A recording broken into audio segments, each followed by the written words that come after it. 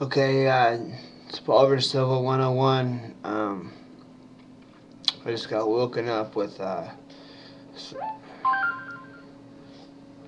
some crazy shit. Um,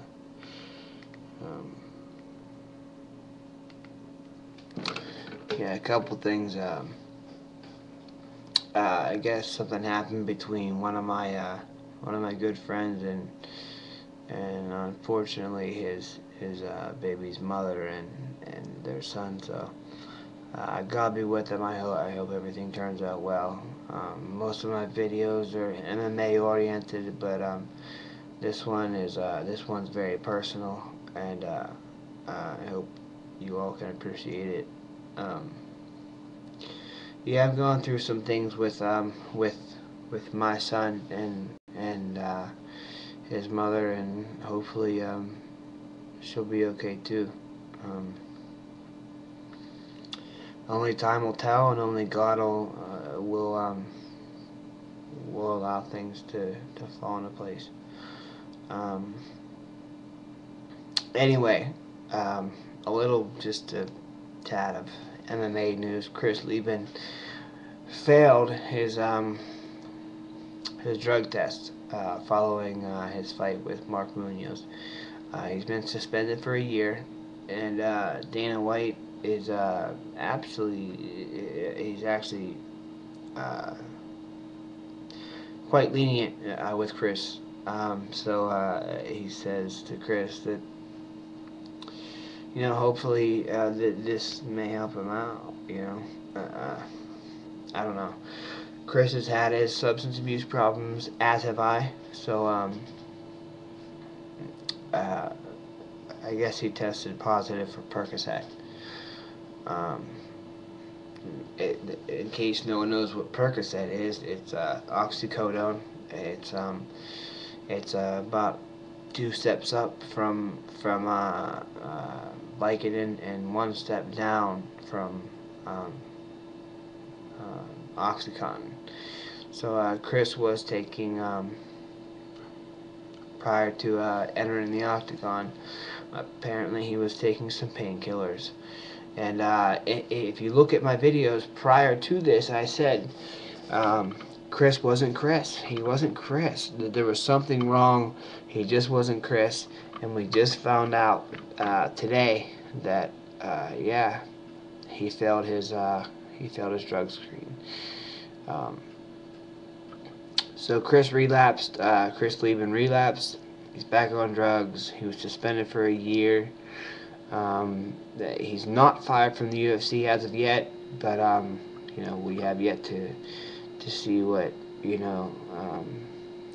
athletic commission has to say, what his manager has to say, what he's going to get a lot of backlash for it. This isn't the first time that Chris Leben has tested positive for some sort of banned substance going into a fight.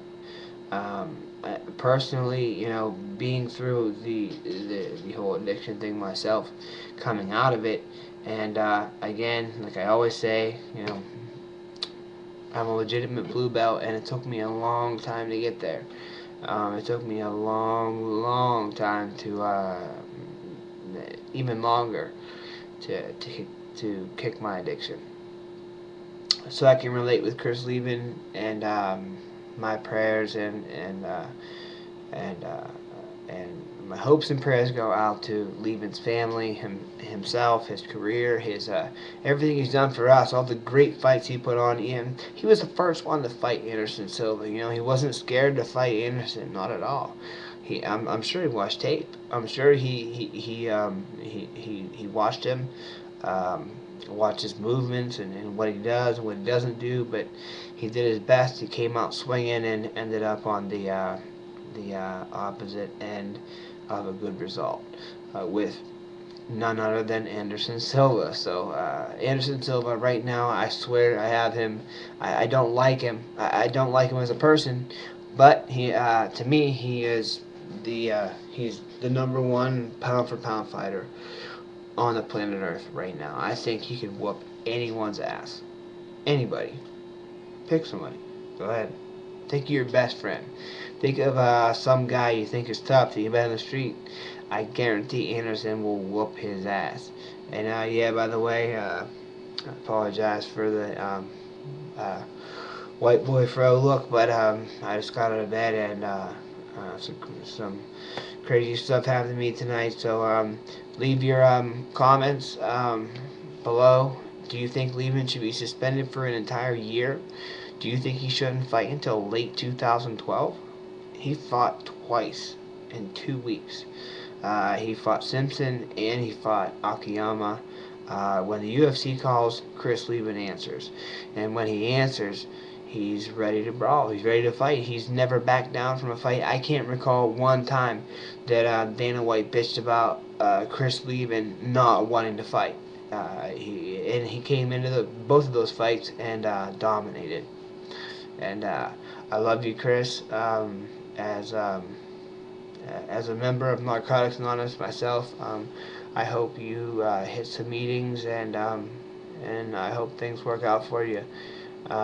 Big, huge fan of your fighting style. I mean, I've been a fan since The Ultimate Fighter 1. So let's see if Chris rebounds from this, if he could maybe possibly fight before the end of 2012. We'll see. Only time will tell, and only Uncle Dana, in Chael's words, can make it happen.